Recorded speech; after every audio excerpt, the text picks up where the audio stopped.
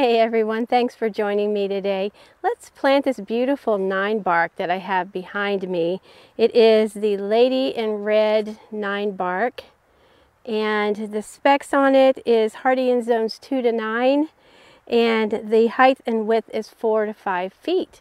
So I bought this last spring and it needs to go in the ground. And it's almost July, it's almost the 1st of July. So here in my zone 6B, it's starting to heat up, although it really hasn't gotten the heat that we're used to. And we've gotten a lot of rain recently. So you can see the overcast skies behind me. That is residue from the wildfires in Canada. We're here in zone 6B in the Blue Ridge Mountains of Virginia. And some days it's really overcast because of the wildfire smoke, and so I can't imagine what the folks in Canada are going through. So if you happen to be from that area, I just want to say how sorry I am that you're going through this. So let's go ahead and get this 9-bark planted. I'm up here in what I call the production garden, and I'll link the video below where we talked about the Brandywine Viburnum right over there, and I explained a little bit about this production garden. It doesn't look like much when I'm looking through the camera there, but anyway, it's doing fairly decently in my production garden. The reason why I call it a production garden is because everything up here is to be used for cutting, for arrangements, or for Christmas decorations, something like that.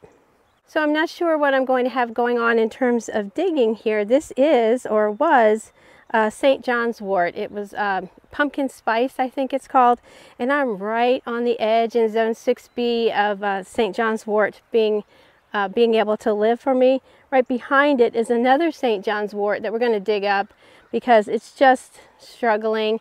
It's not really the best time to dig that up, but I'm going to dig it up anyway and move it and see what it will do. So a couple things we'll be needing today, probably the shovel. I will use the BioTone Starter Fertilizer in the planting hole, and then I have 2 gallons of water here, my kneeling pad, and of course, as always, my DeWalt power drill and my auger. This is the 3x12 Guru auger. That power planter calls it the Guru auger. I have had comments and questions, why don't I get a longer auger? And I do have a longer auger. But you'll see in a minute, my preferred method is down on one knee to aug the ground, because as I joke here, we grow rocks on this farm, and they're a real blessing in a lot of ways. I mean, we have rock fences and rock walls all over, and I can use them for lining flower beds, but under the ground, just rocks and rocks and rocks coming up. So I feel like with this length of an auger, it gives me a little bit more control. Although I would say I would like to probably get the 4-inch in diameter auger, and I think it's 28 inches long in length. And so if you're watching Greg from Power Planter, I'd love to have one. My favorite color is purple. Did I just say that on camera? I'm kidding. Not really. All right, let's go ahead and dig this. Let me move my auger back. Let's go ahead and dig this out. This poor little guy.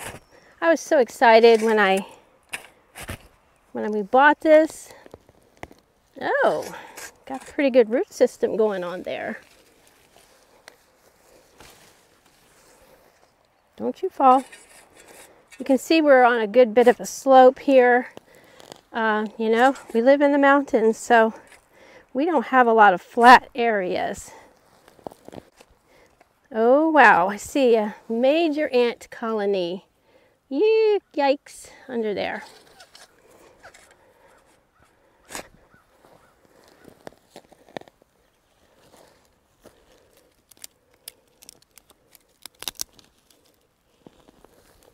Yeah, this poor guy. Sorry. Sorry there, little plant. No, those are red ants too. Ah, I think I'm going to have to take care of those.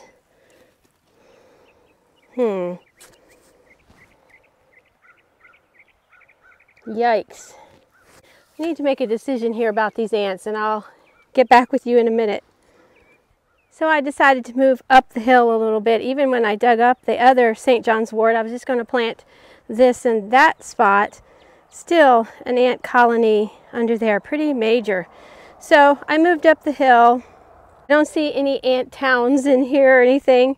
And it's a little bit closer than I wanted to be to this beautyberry here. But I don't think the beautyberry is going to grow too. I don't think they're going to encroach on each other, hopefully. And the digging is surprisingly good here. The soil looks fantastic. It's some good native soil. Oh gosh, I love it. I'll bring some closer and show you. Look how rich that looks. Isn't that nice? That's nice soil. So I started off with my shovel, and I'm just going to see if I need to go a little deeper. Now, you know, I think a landscaping auger with the bigger 40-volt drill, this is a 20-volt drill here, but I think it, you know, I think it would do fine here. I'm just concerned about the rocks, and I don't want to end up injuring myself. So I'd rather do the old tortoise and the hare syndrome and be a bit of the tortoise. I'm not worried about, you know, just really doing everything fast. So I kind of use my auger in a mixer form, kind of like a mixer. You can see here there's a rock, but this is nothing compared to what we have mostly, but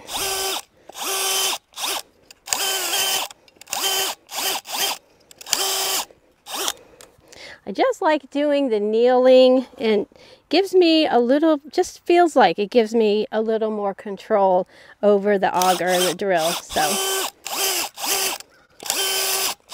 I mean, I could be totally wrong about that, and I probably am, but at 62 years old, I'm kind of protecting everything I have. So, now my husband uses the longer auger with this, the one that goes with this 20-volt drill, and you know, stands up. It's no problem. But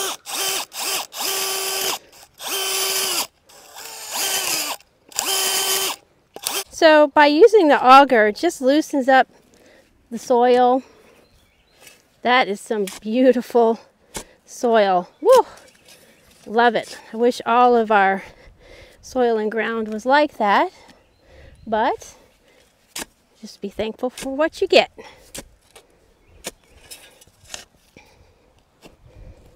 Another one of the things I like about using the auger is it kind of edges here.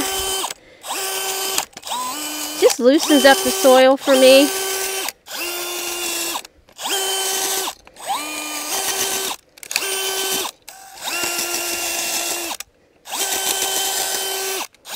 Alright, let's see if we can get this puppy out of this container.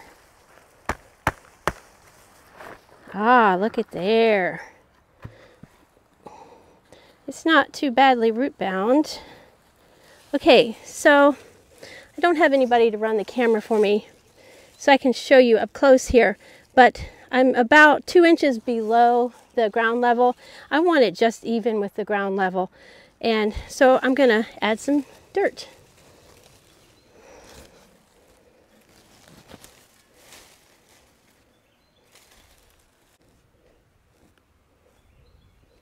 Now let's see.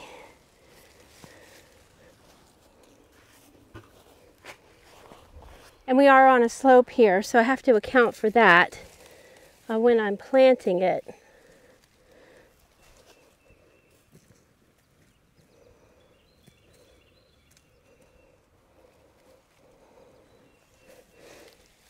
And of course you want to grab it down as close to as you can to the trunk.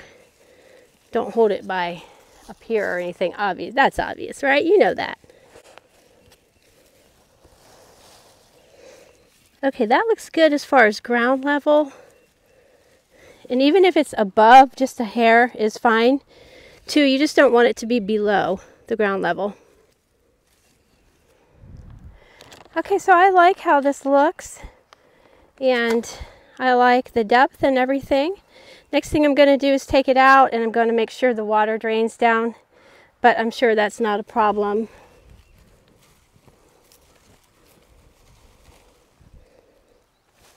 Since we're on a nice slope here. So I always like to just pour some water in the hole.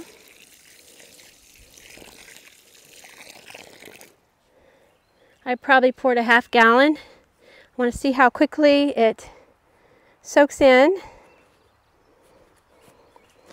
I don't, because the 9bark does not like wet feet. But I don't think that's going to be a problem. I will say the ground is probably really saturated because we've had, I think we had 7 inches of rain, and we're very thankful for that. We had been in a drought before that. So this is slowly seeping out. So yeah, I think it'll be just fine. It took a good 5 minutes for this water to drain down, which is a little bit unusual, especially for up here in this area where it's so dry. This ground is dry. It's all broom sedge up there, and this was all broom sedge. So I'm not concerned about it. The main thing is that it drains. I don't want it to fill up and not drain. So it has drained. It has left some mud. But I really think it's because of the 7 inches, maybe even 8 inches of rain we have recently had. I think the ground down there at where the water table is pretty saturated. So that's probably a good thing. It's probably just as long as it drains, just as long as the hole that you dig has drained. That's the important part. Even if it drains a little bit slow, that means your shrub or whatever you're planting is going to, the water's not going to drain away so quickly, and that your roots are going to get the water that they need. So I'm going to put in some BioTone Starter Fertilizer. Now when I'm planting annuals or something like that, I don't use the BioTone Starter Fertilizer because the planting hole is shallow and the critters smell it. It's got quite the smell about it. The critters smell it and they would just dig them up. But for something like this, I will go ahead and just use some. And this is the only time that you use the BioTone Starter Fertilizer, when you're actually planting in something, because it's only good for root growth and development coming from underneath going up. It's not a topical fertilizer. It's an in-ground slow release fertilizer. So all right, I think we're ready to get this beauty in the planting hole. Definitely if there was water still in there, I would not plant in this spot. It would mean it's just too wet, and you would drown and kill your whatever you're planting, unless it was a bog, something like a bog plant, like the hardy hibiscus. They kind of like the boggy areas, but not the 9barks. I think I'm going to turn it this way just a bit to be kind of even with the slope of the hill.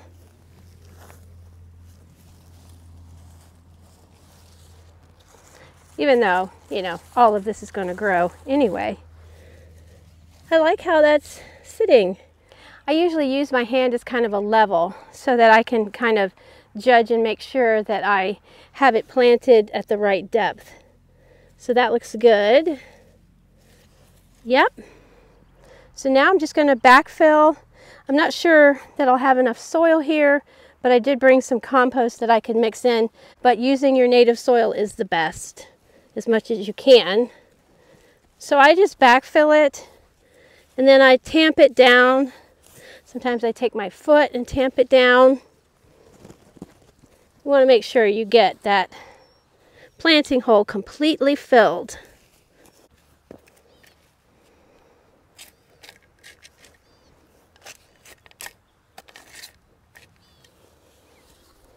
I have a bag of leaf compost here that I picked up at my local nursery, and so I'm going to top dress, with that.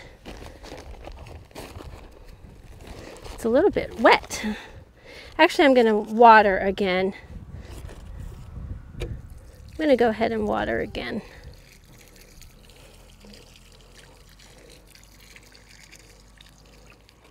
All right, so we'll go ahead and top dress it with this compost. And as we said, the native soil in your planting hole is the best. But if you have to mix a little compost in it, which I have had to do sometimes, it's okay. Just make sure you have mostly your native soil if possible. I haven't really noticed any deer pressure. I have 2 other 9barks, so I don't think the deer particularly care about it. And I think it's going to be very happy up here. I'm glad to have it. And I will use the foliage, some of the foliage after the shrub gets bigger. I'll use some of the foliage in cut flower arrangements. So I'm pleased to be able to put it up here. I'm really happy you were able to join me today. And until next time, friends, happy gardening. Bye-bye.